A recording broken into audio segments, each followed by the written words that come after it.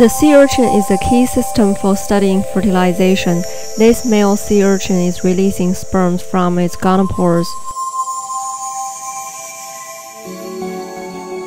Sperm use the flagellum as a propeller to swim.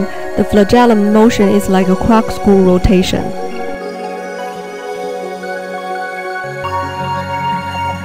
When the sperm gets close to the egg, the higher viscosity of the egg jelly could slow down its movement.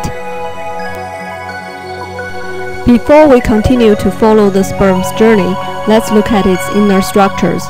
The mitochondria produces ATP to supply energy for the sperm movement. The nucleus carries the DNA for genetic information. The acrosome is a vesicle at the tip of the sperm head.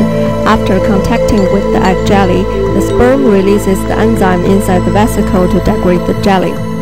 The acrosome membrane then is pushed out to form acrosome process, which projects to and fuses with the egg plasma membrane. The rest of the organelles then enter the egg cytosol. The sperm initiates a lot of changes in the egg. Calcium concentration increase triggers the fusion of cortical granules with the plasma membrane.